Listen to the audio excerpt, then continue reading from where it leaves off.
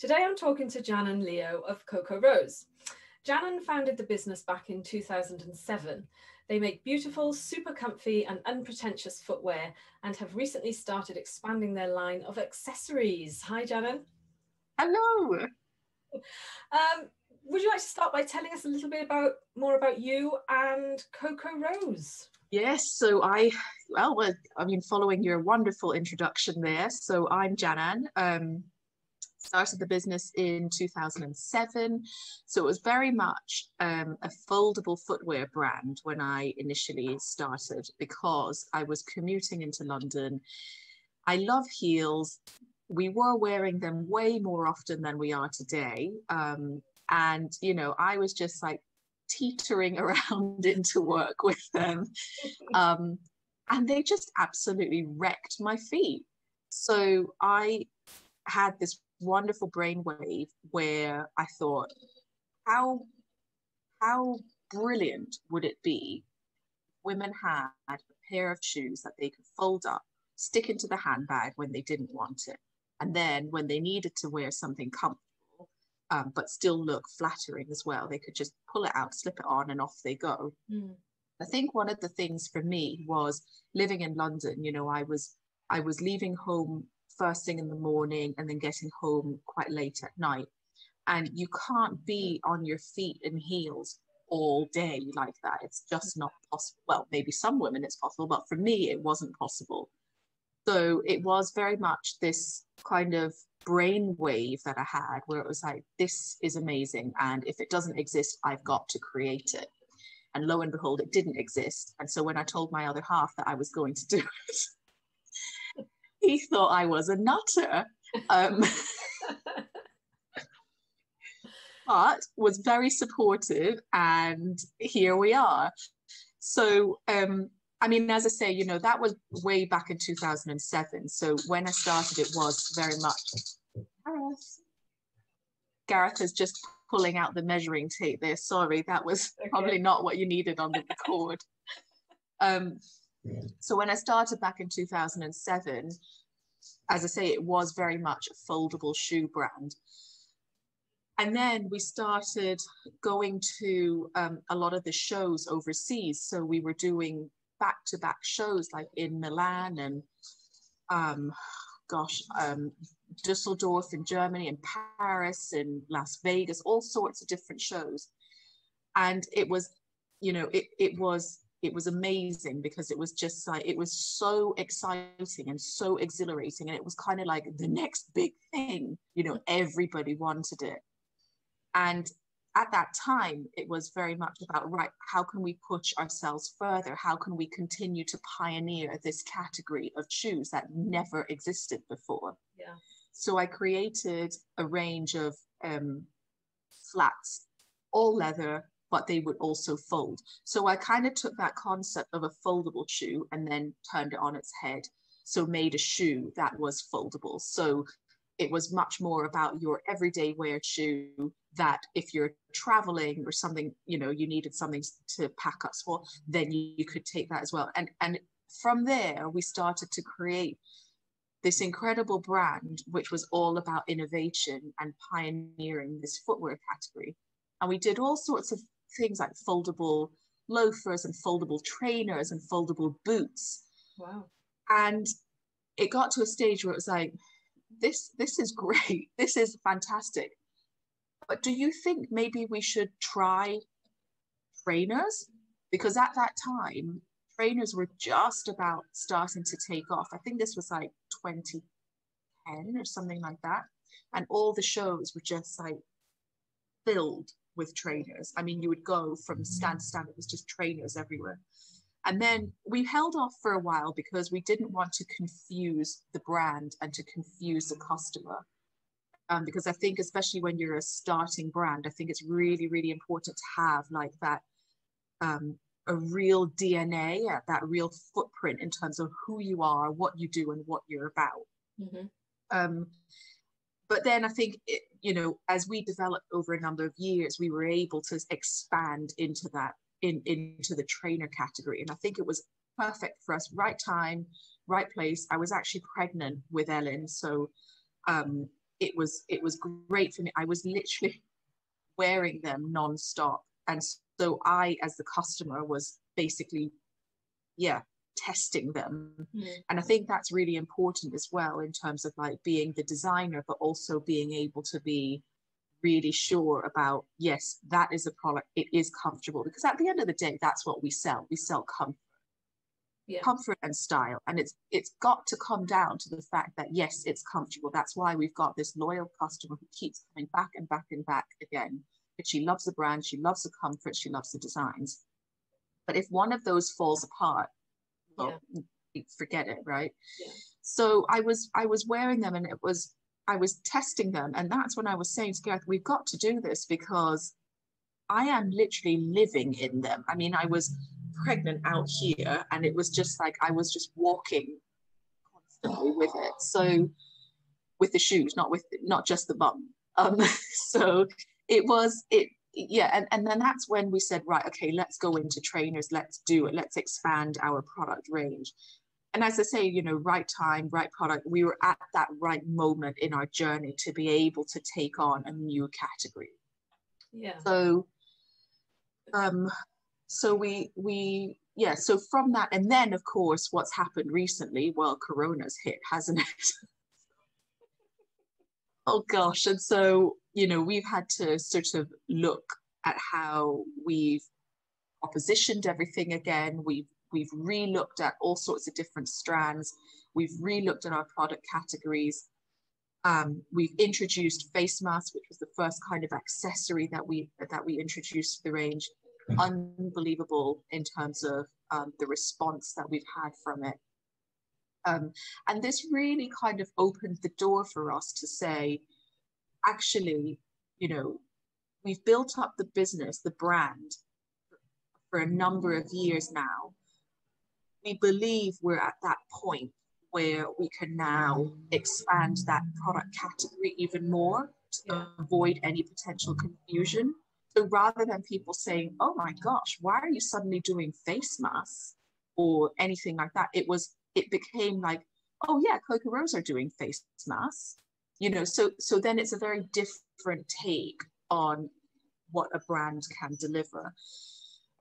And so from the face mask, actually, we then started doing these out and about kits, which we create a beautiful sort of gift set where it's like a hand sanitizing spray and a hand lotion with a face mask of choice, all in a lovely little pouch.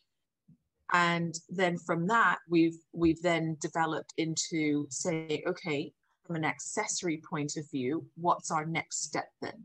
So I've recently been working on a range of beautiful illustrations that we're going to print onto canvas bags. So it's just kind of expanding. And I think, you know, coronavirus has been a really interesting time for us because, you know, I think being an online business first, that was really important for us because we didn't have a shop. We didn't have a bricks and mortar where suddenly it was the stress of having rent and rates and this and extra staff in the shop or anything like that. And it just kind of opened up, or we felt that we should try and open up different opportunities. And I think with coronavirus, you know, we felt, especially with the face mask, we very much at the beginning and still now feel we shouldn't be profiteering out of face masks. So from the very, very early days, we started working with a charity. We chose the Honey Pot Children's Charity, very much because we have a young daughter, Ellen, she's 2. And it was about saying, you know, these children who are between 5 and 12 years old, they're young carers, you know, and the mental stress that they have with coronavirus is massive. The impact on them will last a lifetime, probably. And so we wanted to partner with a charity that meant something to us. So we partnered with them, and to date, we've been able to raise over £19,000 for them, which has been incredible. But actually, before the face mask, we actually had our rainbow trainers. So when all the rainbows Do you remember all the rainbows were in the windows of the houses? And Ellen and I would go for walks around our local neighbourhood, Muswell Hill in North London. And it was very much like, oh, what are all these rainbows? And what's going on with them? And doing a bit more research behind it. And then we would draw our own rainbows at home. And then that was the inspiration for me to say, actually, we can do more with this. Yeah. And I put our rainbow onto one of our trainer designs, and that's how it all started. And that's kind of what kickstarted the Honeypot Children's Charity project, and then came in the face mask. So that was a kind of like to follow. But yeah. So I have rambled. Sorry. No. I was just gonna. I wanted to kind of go back to the beginning. When do you have a background in sort of fashion and design? So when you first had that idea that, yes, wow, I need to do something with these foldable shoes, did you know where to start? Or I mean, ish. I mean, my background is in new product development. Mm-hmm. So I mean, I did food science in university, so a completely different field. So I approached this very methodically, very scientifically. And having my background in new product development, which was very much in the food industry, I looked at this in terms of, well, what's the difference? I'm just creating a new product, whether it's shoes or food or whatever it may be. I did put myself through London College of Fashion in the evenings and on the weekends. And I did a number of different courses there because I just felt that to be taken seriously, I kind of needed to know a little bit about the industry and how it kind of worked. But to be honest, I was, I was so interested in it anyway, that where we used to work, I say we because Gareth and I used to work together pre-Cocorose. So we were both in the food industry. And we were in this food manufacturing company that was on a what would you call it, like a business estate kind of thing. And one of the companies pretty much right opposite us was a fashion company, and they made the most incredible bags and coats and all sorts of clothing and everything for high-end fashion designers. And I would literally go in there on the weekends and help them. So I knocked on their door one morning, I think it was like 7 a.m. or something before I got into work. And I was like, listen, I'm really interested in learning about fashion manufacturing. Can I come and spend some time with you? You don't need to pay me or anything. I'm just here to sort of observe and learn. They looked at me a bit weirdly, like, okay, here's an odd one. I said, but I work over there, so I'm not like some really random person, right? So they welcomed me in eventually, and I learned a lot from them. And in fact, they then were the ones who made our little purses that our shoes would fold into. Mm-hmm. So when from my first production, like going back now, thinking about when we got the shoes made, I was so determined not to tell the factories who I was working with what my shoe concept was, because I thought they're so much bigger than I am. And if I give this away, I'll never, ever be able to forgive myself for it. Yeah. So I used to say to them, oh yeah, I just need it to be that way, because they'd always ask, why do you want a split sole? Why does it need to be this way? And I just say, I just need it that way. So they'd send it in, and then when it got in, Gareth and I would then sit and literally fold every single pair, and we put them into these amazing leather purses that this company, who was right opposite us in the food industry, would make for us. So it was nice that I started, from a knock on the door, they kind of became our supplier in that sense. Yeah. But yeah, so going back to your question in terms of did I have any experience with it? No, not really. I kind of just dove headfirst into it, but I built it up as I went along. And I think if you're passionate about something, if you really want to learn, you know, I think you'll always find somehow to gain that experience. And I always think there's no better experience than on the ground, is there? I mean, you're literally in the factories, you're working with the, you know, at the trade shows.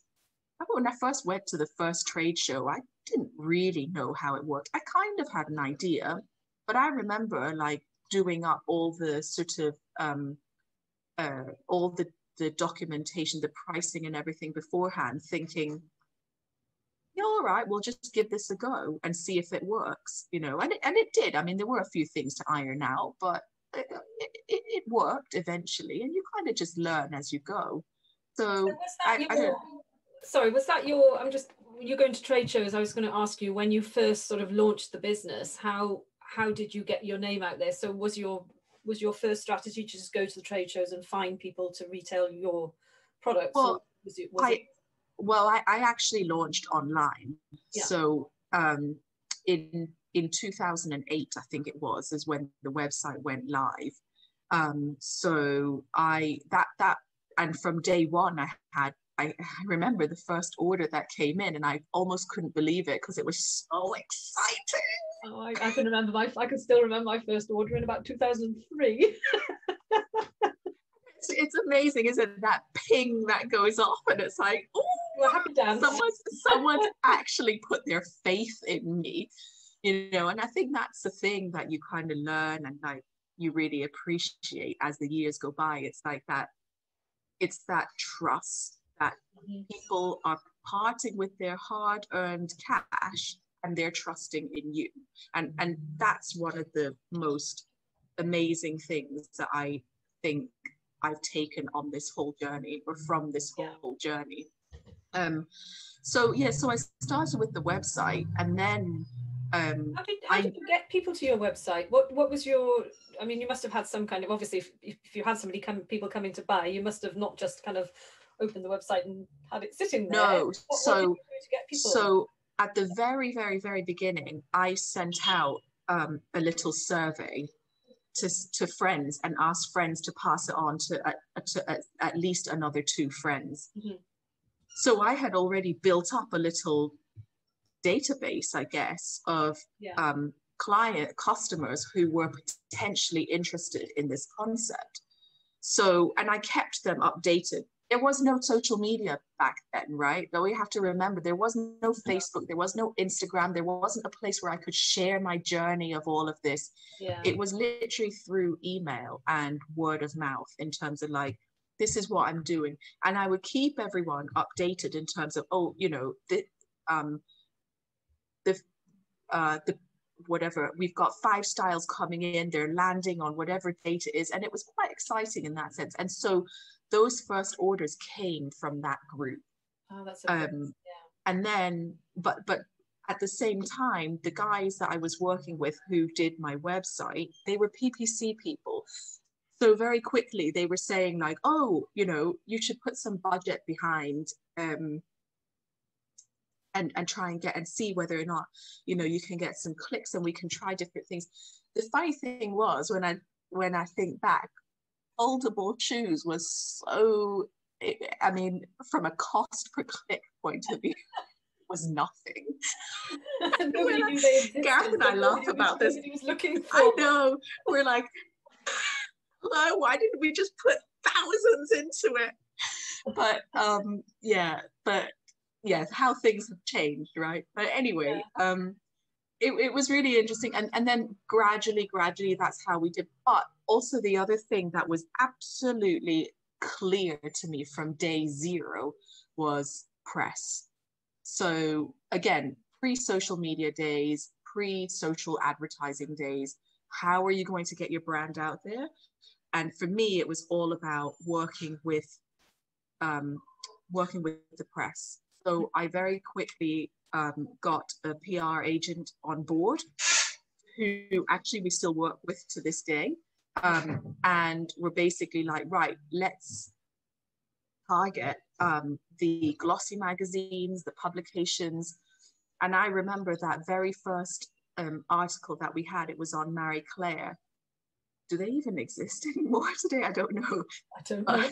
One of the glossy magazines, Marie Claire, had it, and it was like that day was just suddenly like, wow, that's Cocorose in one of the top glossy magazines. That was so exciting. But the point is that was, you know, you asked about strategy in terms of how did I get the brand out there, and it was very much about that. And yes, it was expensive. Yes, there was a lot of money that had to be spent on this. And did I have that income coming in? No, I was still working full time. So I was basically subsidizing all of this through my pay. I mean, it was crazy, but there was a passion, there was a drive, there was a, you know, there was a belief and that determination that this was going to this one day I would be able to have this as my full-time job. Yeah. And for me, that is kind of, for me, it was just like, that's what I'm doing. Yeah. So the fact that you have that passion just kind of makes up for it. You don't always have enough hours in the day and keeps you going. And that really does. Oh gosh. It was adrenaline. I would wake up at like, I don't know what time in the morning, just to try and get stuff done before going off to work. I was working at Virgin Trains, actually, which is how I met Catherine, who introduced me to yourself. So I was working at Virgin Trains, and actually what was really interesting about that was the man himself. I mean, Richard Branson was very, very supportive in terms of me doing this. I guess from an entrepreneurial perspective, he encouraged it. And I remember his fantastic, wonderful, lovely wife, Joan. You know, she bought the shoes as gifts for her team one Christmas. And it was just so nice. You know, they didn't have to do that. They really didn't, but they did. And then the other thing was Virgin Group had a magazine, like a whole sort of internal magazine, but it went to all the different Virgin groups, and they basically got me to be featured in that magazine and to talk about Cocorose and how I was doing this in my spare time while still having my job as new product development manager at Virgin Trains. Amazing. Again, they didn't have to do that, but it was one of those things where it's like, yeah, actually I'm working for an entrepreneur here, you know, he understands, who understands. And I stuck at it for 3 and a bit years that I did that I was working all hours, burning the candle at both ends, I guess. But I believed in it, and I felt that it was the right thing to do. And I couldn't leave yet because the business hadn't built up to a stage where it was self-sufficient in any way. I was still having to pay for PR. I was still having to pay for a lot of things. But then Virgin Trains went through the whole government, what do they call it, refranchising thing. And then there was a chance for me to take redundancy. And I remember thinking, it's now or never. I've got to do this now. And that day, I so clearly remember it. I got on the bus to go back home. It was about midday, and I rung Gareth, and he goes, "Where are you?" I was like, "I'm on the bus coming home." He goes, you didn't, thinking that I had actually given in my resignation. And I was like, well, I had a choice. I could either take redundancy or stay on. So I took redundancy. So I did have a little bit of money to be able to, you know, see me through in terms of, in fact, it was money enough to see me through to the summer. And that's when I thought, do you know what? The weather is good. I'm going to really try and make a go of this. If it doesn't happen by summer, forget it. I can go and find something else. But I've got to give it a go. And here we are. We haven't had to go and get another job yet. And you will not need to go and get another job either. No. On the website, I've seen the products. I've looked at them. They are beautiful, and Thank you. Yeah, the whole idea, the whole concept of the fold. And when you think about it now, it kind of makes so much sense. You think, well, duh. Well, of course you'd need fold. I know. But like you say, at the time, it was so innovative because somebody just hadn't put the two and two together and say, well, just have a pair of folding shoes that you can slip with your handbag. Because I mean, I think what people really loved about it, I think the whole concept that people just loved was the fact that it wasn't just a pair of shoes. I should say it's not just a pair of shoes. It's a pair of beautiful shoes that are comfortable, but they fold and then they go into the little pouch. And then in the pouch, in the back of the pouch, there's another bag.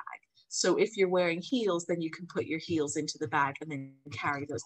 Everything was so thought out because I was the customer, you know, and because I needed something like this, I was constantly thinking, how can I make it better for me? If I was to just, you know, have a pair of shoes that would fold, it'll almost be like, but then what do I do with this then? You don't want to put dirty shoes in your handbag. Exactly. It's kind of like unfinished. Yeah. So I think it's so important. And I think, you know, often when it's your own, when an entrepreneur comes and does an idea out based on their own need, I think this is where you get a very beautiful finished concept. Yeah. Because you need it, you're the customer, you know exactly what it is that you're looking for, what it needs to be when you finish producing. So talking about, I mean, you know, obviously you've had the entrepreneurial journey.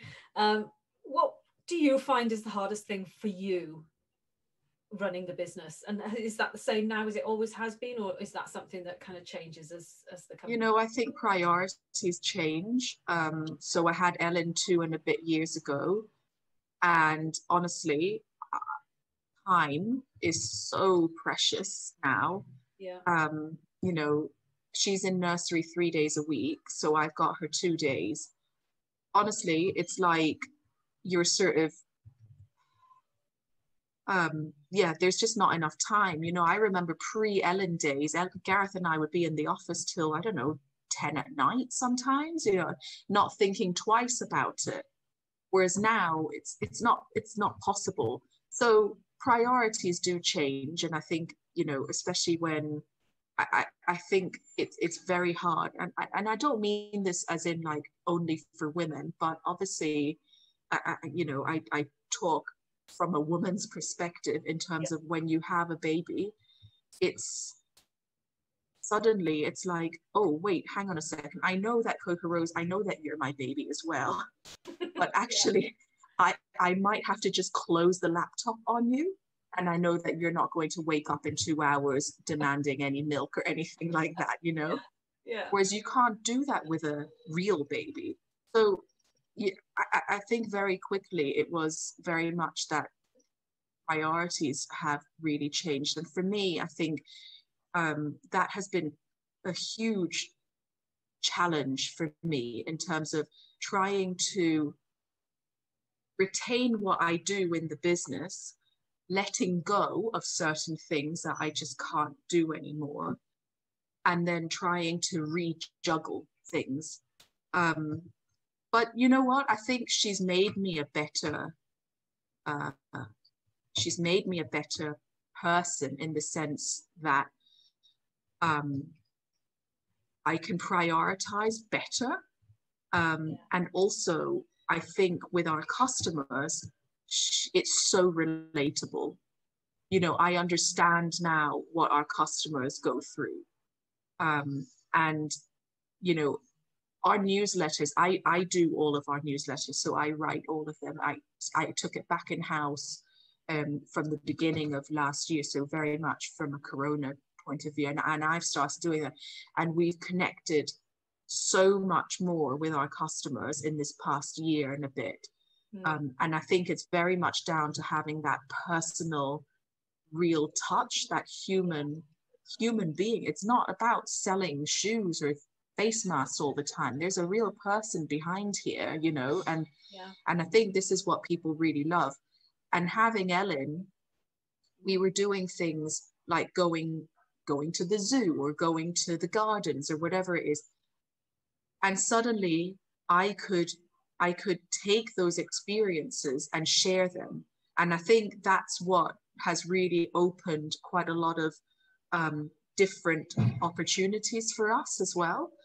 So I think very, very challenging from a timing perspective, but really positive from a relatable perspective, and being able to connect more with customers. I really love that you've said that, because I think it is just too easy to almost hide behind a logo and just want the ad company and the name and the brand, as in the image brand, do talk for you.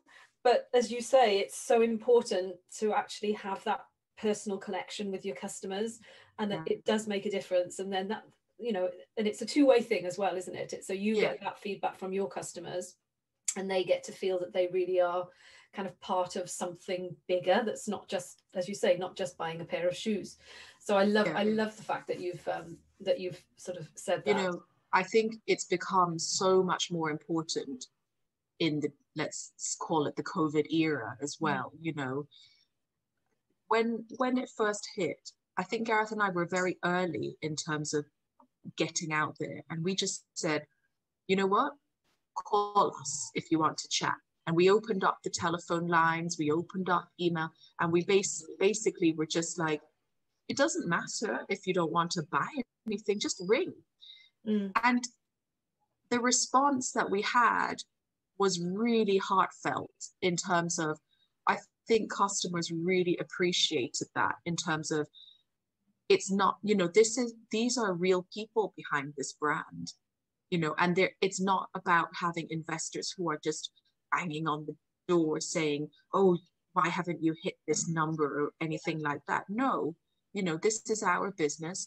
We can do what the hell we want with it. And actually what we felt was really important, especially in those early days of uncertainty, was being able to lend an ear for people if they were worried, or they just needed to chat, or whatever it was, that they knew that they could pick up the telephone. And it's funny because I had this great picture of Ellen, who was holding a telephone to her, and I put that onto the newsletters and for quite some time. And it was just like, just call us anytime, you know, we're here to chat. And yeah, the response was really lovely. And I think this is what has helped us through this particularly challenging year as well, in terms of having that human connection. As you say, it's so easy to hide behind a logo. And especially for us, you know, this logo has been going for 14 years. It's been like this global sort of like logo in these amazing department stores in all sorts of different countries all over the world. But actually, it's just us. It's just little old us, you know, and it's like, there's nothing pretentious here. Just, you know, you telephone and you get through to one of us. Yeah. And I think, you know, the number of people who call up and say, you know, you're having a chat and they're saying, oh, what's your name? Because I need to make sure that I get through to the right department later if I call back. And it's like, no, there's only us, so don't worry about that. It's just us. It's just little old us. So yeah. Where does little old you see Cocorose being in sort of 5 years, 10 years time? What's that dream vision for you? I don't know is the real honest answer right now.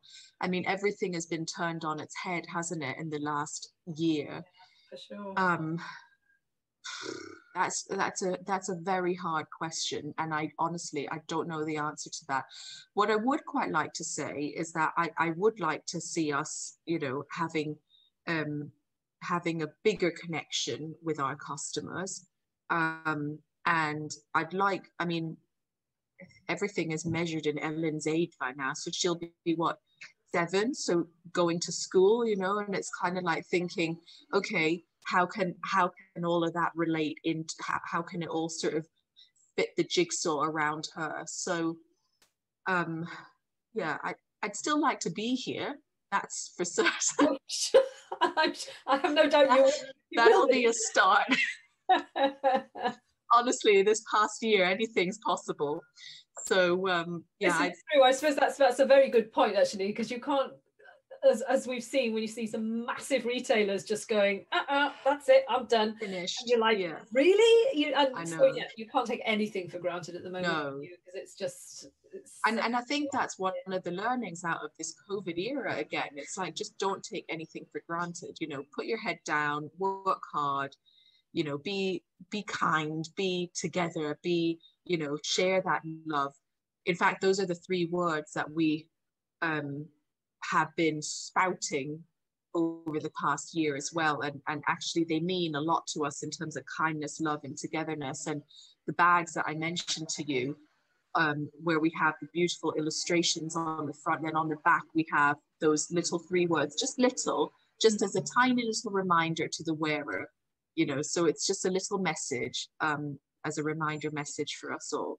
But yeah, so those 3 words are really key, aren't they, in terms of what we've come out of, what we will come out of this situation with.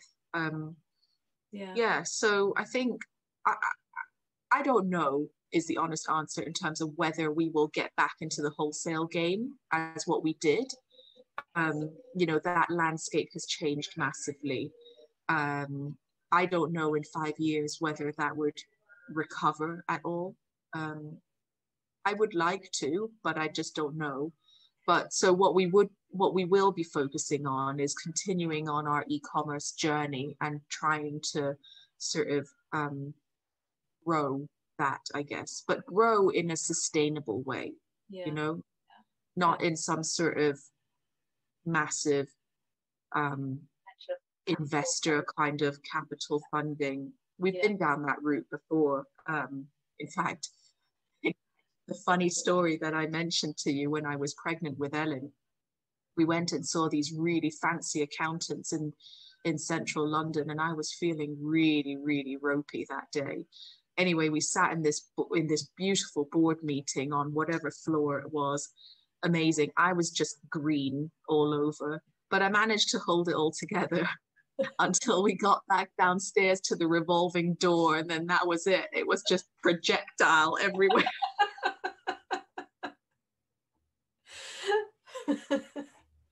So yeah, that was interesting. We didn't get that funding, no. Funny that. Oh, well, on that happy note. God almighty, the journeys that we've been on. Jeez. Yeah, it's a pleasure listening to the stories and to listening to your story. And yeah, I really love how you have emphasized the fact that even what we perceive to be a big brand, there is still somebody behind that brand, and it's lovely to know that you can connect at that personal level with your customers. And I think that's so important, especially at the moment.